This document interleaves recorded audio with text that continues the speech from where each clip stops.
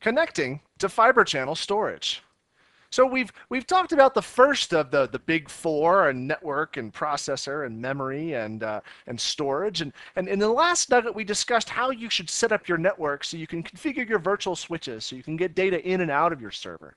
And over the next couple of nuggets, we're actually going to move away from networking and into the second of the big four. That is storage. And we're going to spend a lot of time on storage because storage is really important. It's where the VMDK files are housed, and it's how you actually enable the vMotioning of systems whenever you're connecting to different storage types. Obviously, connecting your virtual servers into direct attached storage is one thing, but being able to connect those servers into other types of storage or shared storage is where you can really gain a lot of additional abilities. And it's really that what you're going to want to do if you move into the standard or the enterprise version of ESX. We're going to talk about fiber channel storage specifically in this nugget, and we're going to talk not only at a high level about what is fiber channel storage, but how you can configure it on your existing server. Now, we're going to talk about fiber channel and in comparison with iSCSI storage, and also some concepts surrounding fiber channel. And then we're going to actually show how an ESX server can be connected into a fiber channel storage array, and then talk about a little bit of the configurations and the gotchas associated with fiber channel storage. So like we did before, let's actually start by talking about a little picture associated with our VMware setup. And let's go ahead and open up another blank page here that we can connect into, and let's draw our ESX server here. Here's our ESX server, and then here's our big old fiber channel storage array here. And this fiber channel storage array, it can be an EMC storage array, it could be an Hitachi, it can be all the different kinds of storage arrays out there, but this is specifically one that is a fiber channel. Now, typically these fiber channel storage arrays, and at least historically, they used to be fairly expensive, and in fact, in some cases, they were very expensive. And so in a lot of times, there were people in the smaller environments that couldn't really afford connections to fiber channel arrays because of the expense associated with them. Well, the price of these fiber channel arrays has actually come down to the point now where they're roughly equivalent with the cost of an iSCSI storage array. To connect your ESX server into a fiber channel array, you need a connection point, which is called an HBA. And we've talked about HBAs before, but an HBA is a card that sits in the back of your ESX server that is a host bus adapter and converts iSCSI commands into fiber commands and back. So it's kind of like a modem for iSCSI connections. That fiber channel HBA connects into the fiber channel SAN into what's called a volume on that fiber channel SAN. And so what you need to do, or what your storage administrator needs to do, is actually carve out a volume on that fiber channel SAN for your ESX servers to connect to. The process of carving out that array, or that volume on the fiber channel SAN, actually also does a process of what's called zoning or masking. And the concept of zoning or masking is for the storage processor that sits here on the edge of this fiber channel SAN, the Brocade switch, or whatever sort of switch you're using to attach your fiber channel SAN into the rest of your infrastructure. Your storage administrator needs to carve out a piece of data, needs to carve out a space, and then also needs to provide it a path in order to get to your ESX server. Now, there are a number of different ways that you can carve these out, and there are good ways and there are bad ways. But essentially, you need to be able to create a storage array that is large enough so that you can host a number of systems that you want to be able to vMotion together. So when you're thinking about carving out fiber channel, and you're thinking about best practices associated with carving out how big you want that array to be, for all of these systems that you want to essentially to be managed together inside of an ESX infrastructure or a virtual infrastructure, you want those all to be managed together inside of the same volume, because they're going to be moved back and forth between ESX servers based on the attachment to that volume. Now, what is interesting and exciting about fiber channel SANs, and SANs in general, is when you have multiple servers that are connecting into that same location. So let's say we have our two servers here, and both of them are masked out. The fiber is masked out so that each server, each ESX chassis, has a LUN, or a logical unit number, to connect into that fiber channel array. By doing that now, we actually have the ability for this volume to be seen by both ESX servers. Now, if you think about it in the Microsoft world, If we tried to have two Microsoft servers that were both connecting into the same location on a SAN, that'd be a Microsoft cluster. Or if you didn't have a cluster, would be modifying data over here, and then the other server might be modifying data, and no server would really know what's going on inside of that volume because they really don't talk to each other. Well, there actually is a special kind of file system that is used by VM called VMFS. And the version of the VMFS file system that's currently using is VMFS version 3. VMFS version 3 is a special kind of file system that is designed specifically for small numbers of very, very large files. So the block sizes are very, very large. And it also has its own built-in locking capabilities so that the individual files, once they are used by a particular ESX host, they actually are locked for use and they can't be modified by other ESX hosts. And that's what allows these hosts to be able to be lunned out to the same volume and masked out to the same volume, and yet still not interrupt each other's processing on that volume. And in fact, it's a key component of the vMotion process and of the ability for multiple ESX servers to touch the data all at the same location. Now, obviously, any time that we're masking out or lunning out this volume to our ESX servers, there has to be some way of addressing each individual zone, each individual item that is in that path going from the hard drive all the way to the server. And the way that we do this in the SAN world is through what's called a worldwide port name, a WWPN. Every device that connects in and out of that connects into the fiber channel SAN, whether it's a switch, a fiber channel switch, or the SAN itself, or the systems that are connecting in, every point along the way has its own worldwide port name. And those worldwide port names are long series of hexadecimal numbers that are used as the addressing so that information can get from source to destination location. It is also the location or the mechanism by which the zoning and the masking works. And so you can zone a particular worldwide port name on the target so that the data can make its way through the pathing across the fiber channel switches and back to the server, to the port on the server that it needs to accomplish. In most cases, most of our ESX servers don't have a single connection, but actually have two connections into our fiber channel array. And it's through the use of that worldwide port name on both of these connections into this ESX server that we allow ourselves to have this high availability. Now, when we're masking out this information, we actually have software inside of ESX that handles the connections to our fiber channel array. If you don't have this masking software, you'll actually see two copies of the fiber channel array, and you don't want to do that. But ESX concatenates those two together, so you're not going to see two copies of the data on that fiber channel array. Additionally, also on the ESX server is software that allows you to be able to perform what is called multipathing. And it's this multipathing that actually concatenates the two of these connections between the ESX server and the fiber channel SAN.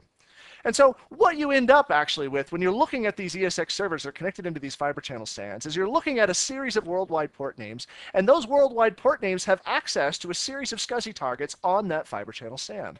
Let's actually take a look at an example of a full ESX infrastructure that currently is connected into a fiber channel SAN. Now, I want to stop for just a second because fiber channel SANs are very expensive, and being able to purchase one for purposes just of demonstrating this to you it would be overtly expensive. And so I've worked with an organization called 3T Systems at www.3tsystems.com who have graciously provided access to their fiber channel SAN and their ESX infrastructure for the purposes of demonstrating this to you. So I want to say thank you, first of all, to the people at 3T Systems for giving us the ability to take a look at their internal network and all of the connections into their fiber channel SAN so that we can see what they look like. You'll see here, if we go to the configuration tab on this particular virtual machine and click on storage adapters, you'll see that we have a 2 gigabit fiber channel host adapter. Here's our HBA. And it's listed as VM-HBA1. You'll see down below here is VM-HBA0. This Smart Array 6i is the local onboard RAID controller for this particular HP system.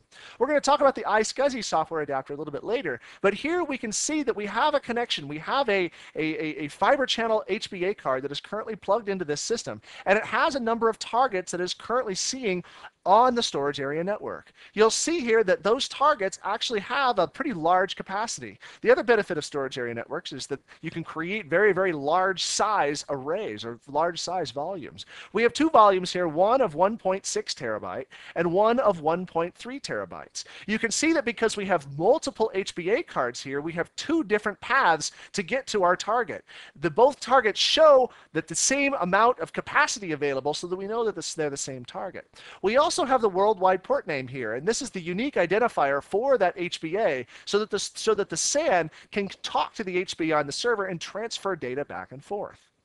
Now, the very first thing you're probably going to say is, well, there's not a lot of configuration here. There really isn't. Most of the configuration for SANs actually happens at the SAN itself, and configuring SANs is out of scope of this particular nugget, and in fact this entire series, because each SAN technology, whether it be Hitachi or EMC or whatever, each SAN technology is going to have its own process for doing the LUNing and for doing the masking and doing the zoning. And so once you've done the configuration at the SAN side to be able to enable the SAN to talk to the ESX server, the only thing you need to do on the ESX server is hit this rescan button. And immediately, the HBA is going to rescan all of the LUNs that are available to it, that it is connected to, and look for SCSI targets that are open to it. And it will immediately then be able to use and create a data store on those available volumes. Once we've rescanned the volume and made those available to us, we can go up here into our storage node here and take a look at all of the different storage that is now available to us. You'll see here the three different data storage availability or places that are available to us at this point. The first of which is local storage. It's about 128 gig, 94 of which is free. And then we have these two SAN storage that are available to us. There's that 1.64 terabyte, of which 1.49 of that terabyte is currently used. And so you can see that once that is available to us, we can go ahead and add storage to it and add a data store to this to actually create a VMFS partition. I'm going to go ahead and click over on the other server here, and we're going to take a look at another available storage. So I can show you the Add Storage button. Right now, when I click the Add Storage button, it gives me the option of choosing a disk/LUN storage or a network file system storage. When we choose disk/LUN, that allows us to create a new data store either on a Fibre channel or an iSCSI or a local SCSI disk.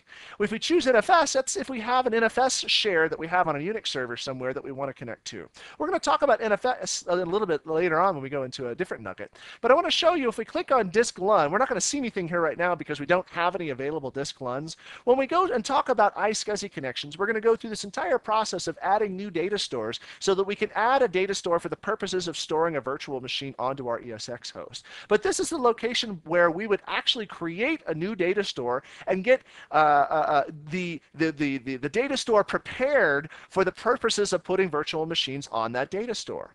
We can choose properties of a particular data store and see information about not only the volume, but also the extents that are attached into that volume. The data store name here is VM Storage 206, and we have a single extent that's currently connected into that volume. If we want, we can add multiple hard disk partitions or multiple little volumes to create one single logical volume for if we need to expand the amount of data storage that we have. And we can do this by clicking the Add Extent button here. And again, just like before, we don't have any available extents that we can add to it, so we're not going to see any here. But this is the process by which we would expand the size of our data store if we were starting to run out of space. We also have the ability here to manage the paths. Now, we talked about back here in our little diagram that we put together that there are multiple paths between our ESX server and our Fibre channel storage array. And we can manage how we connect our local server to the remote paths here inside of this Manage Paths location. This actually happens to be a local store, but in a SAN connection, we would be able to change whether or not our policy is set to fixed or the most recently used. Now, the difference between these two types of path selection policies determines whether or not we want to choose a preferred path and then only fail over when we have a problem, or if we always want to maintain on that failure after the failure occurs. So do we want to fail over and fail back consistently, or do we want to keep using the most recently used path after a failure occurs? And so depending on how you want to use the paths that you have between your server and your data store, you're going to choose whether or not you want to bounce back and forth or just continue to use the last used path.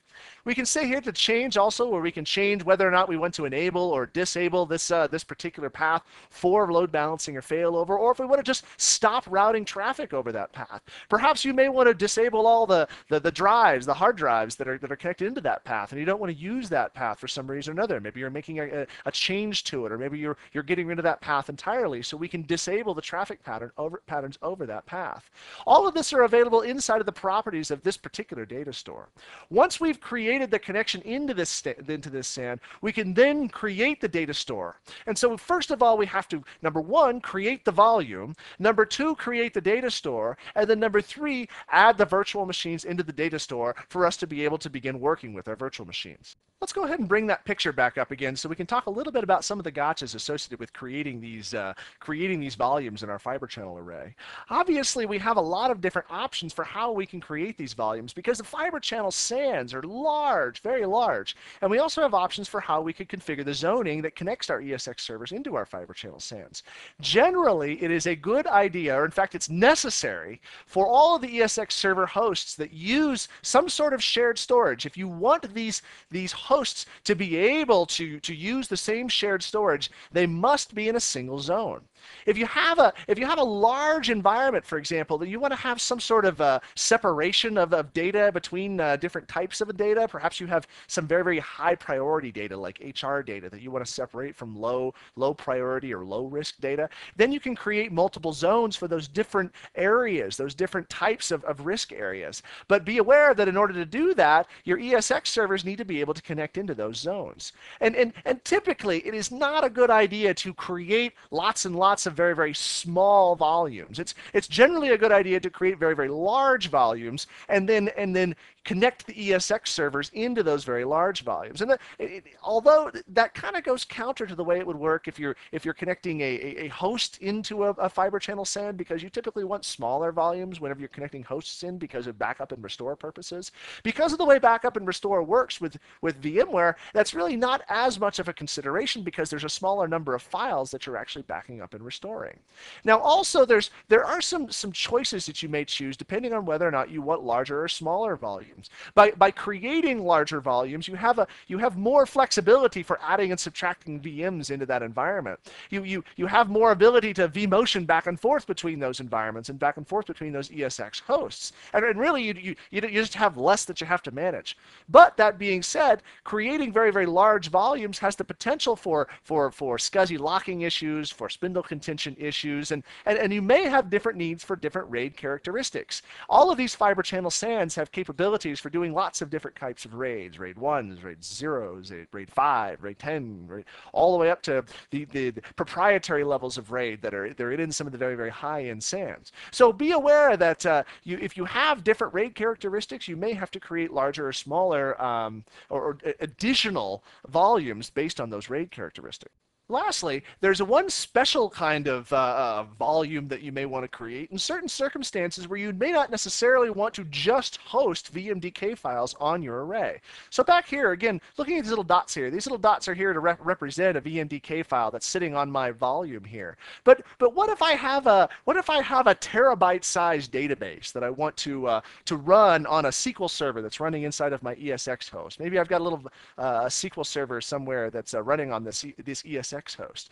And the process of encapsulating that terabyte database into a VMDK file would probably be a bad idea. You probably wouldn't necessarily want to encapsulate that all into a single VMDK file because then you have the overhead involved with managing that VMDK file. In those cases, there is another type of special connection called a raw device mapping, or an RDM. And what an RDM is it's a mapping file inside of VMFS that kind of proxies the connection between the VMFS partition and this raw data partition right here. It is used, again, when you don't want to encapsulate data into a VMDK file. What this RDM does is it gives your guest, essentially the virtual machine, access directly into a raw device. You typically do these if you're doing Microsoft cluster servers or you have very large databases or things like that. But these, again, are called raw data mappings. And raw data mappings are, although are rare, are used anytime you have these very, very large environments that you want to connect to. raw device mapping. So let's take a look at what if we wanted to create one of these raw device mappings. Now obviously, since we're borrowing this system from 3tsystems.com, we're not going to be able to actually show you what one of these systems look like. But let's take a look at how we would actually configure one of these systems, so if you needed to create one, you could. Once you've created the virtual machine, and once you've also on the storage side, once you've created the volume that you want to map into an RDM, you go into edit settings of the existing virtual machine with the machine powered off, and you add in a new hard disk. So you click on add and hard disk and click next, and you'll see this raw device mappings actually light up. Once it lights up, you'll be given the option to choose where the location is you want to go for the raw device mapping, what the SCSI target is, what you want to configure for that RDM, and how you want to set up the configuration. Once that's done, and once you power on the machine again, the machine will have direct access into that raw location on your data store. So this is the process by which to create RDMs. So what have we talked about today in this nugget? We've talked about connecting into SCSI Fibre channel data stores. We talked about creating data stores in Fibre channel. We talked a little bit about the differences between Fibre channel and also iSCSI, but I think we're going to get a lot more into the concept of iSCSI storage in our next nugget. We talked about some concepts associated with Fibre channel and actually how to connect into a Fibre channel storage. You have to have that HBA, and you have to have the masking set up properly on the storage side so you can hit that rescan button and start the process. And we also talked a little bit about some configurations and gotchas and touched for just a minute on RDMs. I hope this has been informative for you, and I'd like to thank you for viewing.